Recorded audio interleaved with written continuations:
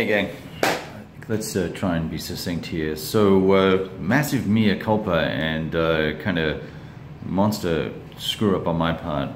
The broad front strategy, and welcome to the big board and all that sort of good shit. The broad front strategy, rule 3.1, I underlined when the broad front strategy actually kicked into play and when those restrictions came in. And as you probably saw last night or the night before when I was doing some live streaming, I was talking about how challenging that broad front strategy was. Well, guess what? The first 3 turns, or at least through the 12th of September, you don't have the broad front strategy imposed upon you. So that means that if I had got 7 SP and I wanted to give it all the pattern, I could have done that. Number one. Number two, I could have reallocated resources further north and put more up there. That was also an option. So it's a big mistake on my part, and it's not one that I can readily fix, nor is it one that I'm really prepared to reset the map on to kind of carry forward with. So I think it's just going to be the Allies playing at a significant disadvantage for the balance of the campaign. Now, that said, because I kind of like to not really know too much about what's coming up to keep the kind of surprise level up relatively high for each side, I haven't really been looking forward into the reinforcement pools for the Allies or the Germans for that matter. And so we got an issue as the Germans, so I think this will kind of balance itself out, because as a seasoned OCS player, you of course would have studied in depth all of the reinforcements that are coming in over the course of the first 10 turns, so that you know exactly where they're coming in and what they're comprised of, and you would make sure you had forces in the right place so that you could deal with that, right? Well, my friends, here we go. Let's have a look at the southern end of the map. So we're all the way, there's 4 maps. We're down here at the southern end of map C.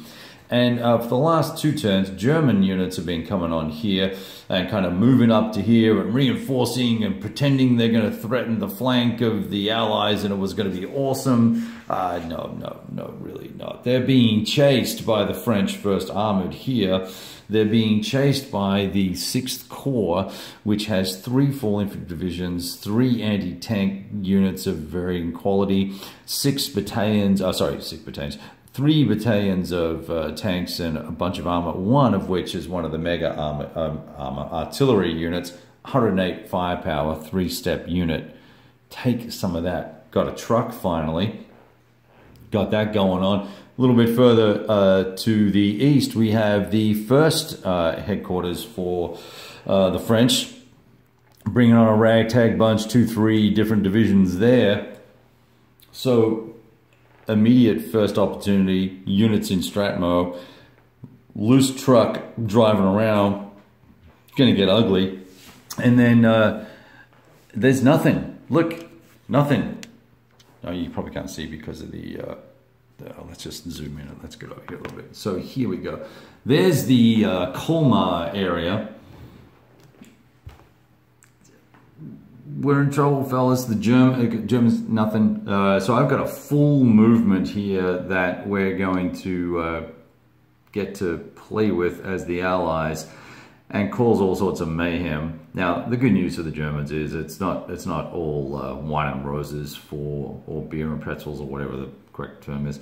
It's not all beer and pretzels for the Yanks, because the Germans do have 3 partial panzer divisions just hanging out over here, actually behind my head, that will be able to drop everything they're doing and come this way and sort of stopgap. I don't know what the reinforcements are for the next turn, but I've got enough rail cap that I can get about 10 regiments down into this zone here to perhaps start filling the gaps. So that's my the struggle is real video for the day.